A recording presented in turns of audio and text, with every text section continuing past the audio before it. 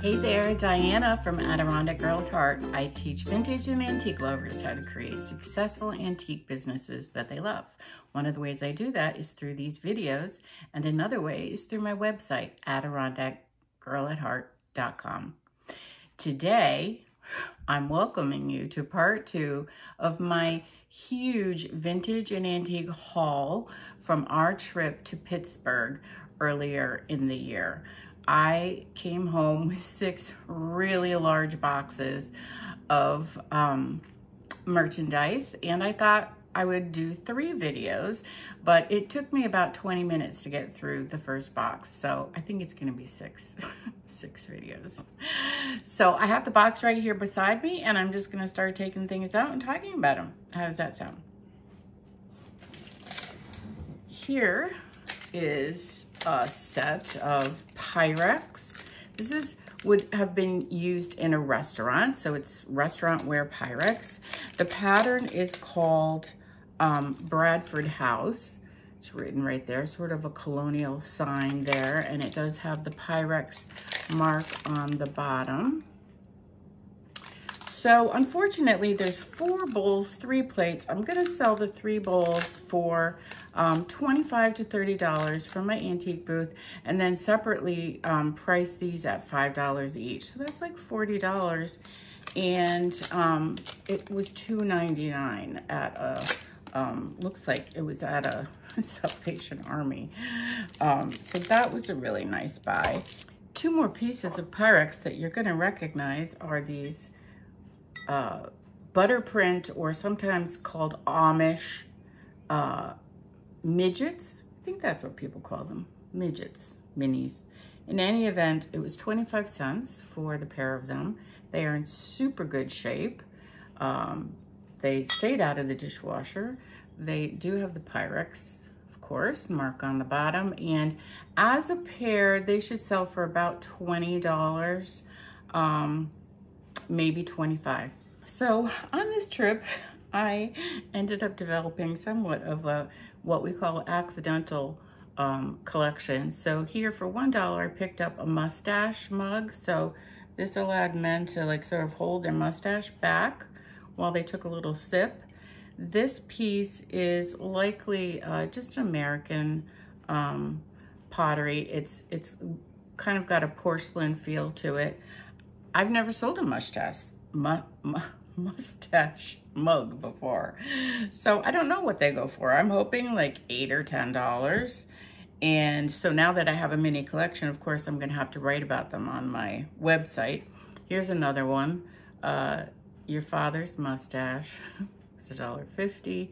This one is marked on the bottom. It says bunting wear. Never ever heard of that. Again, $8 to $10, I hope. And then here's an older one. I would call this, it's almost ironstone-y in weight, and it's got this pink luster paint and then the little luster flowers. It's not marked on the bottom. Let me take the price tag off. No, it was also $1.50. And look, this is so weird. So is it not a mustache? I feel like maybe it's for tea. Oh, yeah. So you put your tea bag over here to let it like keep dripping into your tea. Tell me in the comments. I know somebody knows. So that's my mini collection. So I've been on the hunt for some nice cocktail glasses for us. These were half price, so they were 50 cents each. I got 5 of them. They have an old look, right? Sort of a topaz color, but I'm not convinced that they're old. In any event, like I said, I bought them for our household. And but if I was gonna sell them, I'd probably sell them in a set of 4, not 5, and price them at about $20.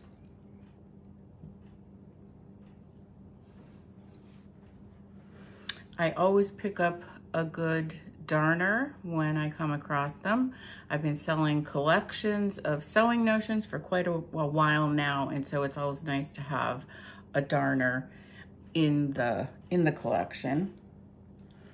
And then I do pick up almost every owl that I come across, salt and pepper shakers, statues, figurines like this one. So it's got a bisque feel to it. And as you probably saw, it was $1. I would price that about $12 to $15. I'm gonna grab a couple more things while I'm down here.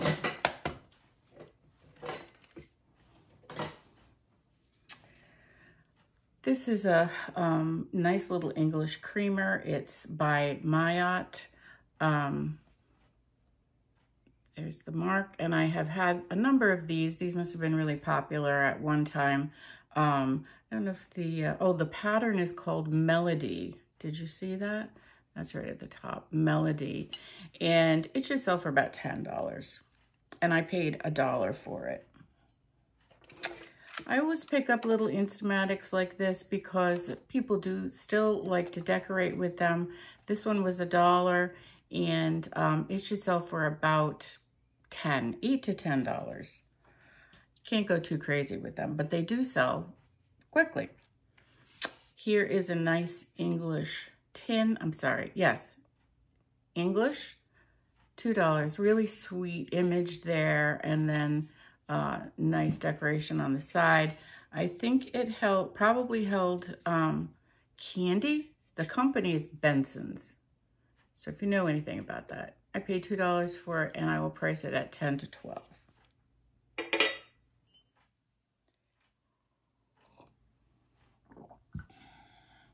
Here is an interesting find. I like to pick up unusual things or things that I don't necessarily, I like to pick up interesting things or things that I don't necessarily know a lot about. This is not super old. It's got a Velcro latch there. You can slide this onto a belt, I'm presuming. It's got a little pocket there, and this is what was inside. It's empty, nothing in there. No sign of what that would have been. I have no idea. I don't even want to hazard a guess. But it was $1. It's got this 1915 Thompson Co. ink on the cover there. This is vinyl, not leather. So I have no idea. Gonna have to do a little research on that unless someone can tell me in the comments below. Picked up a couple of books. This one is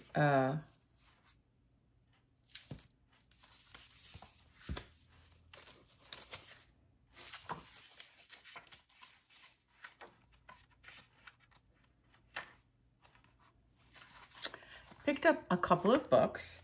Here is the Royal Horticultural Society Treasury of Garden Verse. And it was published in England, and it has these really beautiful images and poetry, and would make a great gift.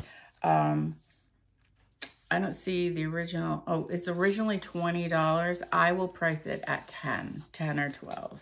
I picked up a Bible. It's got a leather cover, not in perfect shape. I will probably use some of my wood salve on it to bring out the color, to cover up some of the dryness that you see, and to prevent it from drying out more. Look at this beautiful end papers in there. And it dates to 1911. And it has, this is in the very front of the book, this nice engraving. Unfortunately, that's the only engraving, I think, in the whole Bible. But then there are some images like this one throughout, sort of modern day images that relate to Bible topics. So I will probably price it at about $18 to $25. These books cost $1 each.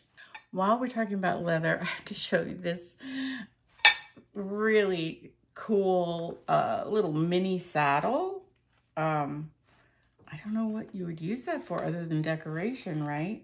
But it is leather, and it cost $5.49. And I think it must be worth like $35 or $40 or $50, right? Maybe on eBay or Etsy with that piece. This is kind of a weird something to pick up. It's resin, so it's not super old, but it has a great old look. It's, you know, wearing a little bit here, and she cost $2.85 at one of my favorite thrift stores, and in the New York part of the trip. So I would price her about $25 to $30. Now, I talk a lot about not buying China and how I think it's not a great idea, but this was $1, and it's a piece of Limoges. And I have an article coming up about Limoges. I have a whole article first that I'm planning on all kinds of ceramics and pottery. But then I'm gonna like spring off of that with some more specific articles. I just think that's gorgeous. It's got some gold gilt paint here around the edge. It's in perfect shape, and it should, it would sell for probably about $10 from my booth. It would probably take a while. I have sold pieces of Limoges pretty easily on eBay, of all places, and it might sell for $15 there, 15 or 20, but I will probably put it in my booth. And I picked up this little milk glass cigarette holder. Great though for toothpicks nowadays, or little plants. Cute with a daisy and button pattern. There's no no signature anywhere. It was $1, and these sell regularly for me for about $10. Here's another weird find. It's kind of like Christmas morning opening up these boxes, because it was a few months ago, and so I don't remember what I bought. Everything's a surprise. Okay, so I have no idea what these things are. They must have rested in something. I have about 10 of them, maybe 8 of them. They have numbers on them like that.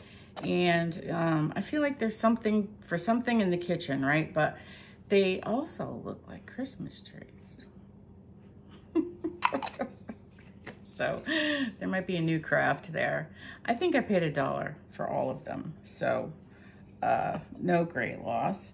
And then here is a cute little China toothpick, $2. I have an article on my website all about toothpicks, and they sell very well from my antique booth for $10 to $12. This one, $10 to $12.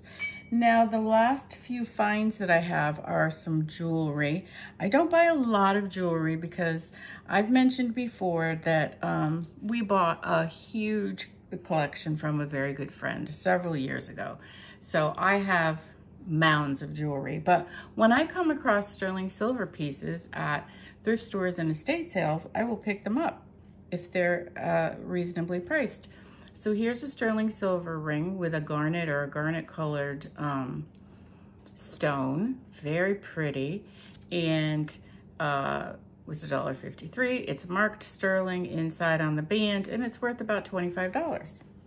And then at the same thrift store, I picked up this little sterling bow ring. It's like a child's ring or a pinky ring. It was $1.09, and it's marked sterling. And it should get me about $12 or $15. And then I fell in love with that pin. That's some dried flowers there under glass. And I feel like this frame is sterling, although I couldn't find a sterling mark. It's really unusual, really pretty. I will probably put it on Etsy for $35. And I picked up this, whatchamacallit? Just a decoration, but I'm going to take it apart and put this on a key ring and put the top on a key ring, and I sell those for $10 at the Shaker Heritage Society gift shop. And then the final little piece of jewelry is this little dainty circle pin with, it's sterling with turquoise. It's definitely an antique piece. The pin, the clasp is a little bit messed up there, but it was 50 cents. And so it had to be purchased. Worth about probably $10 to $12 because of that messed up clasp on the back. So that's it for part 2 of my extraordinary haul from our trip to Pittsburgh. So we hit thrift stores, antique malls, and flea markets from Albany, New York, all the way to Pittsburgh, and had so much fun. So thanks for joining me today, and as always, happy hunting.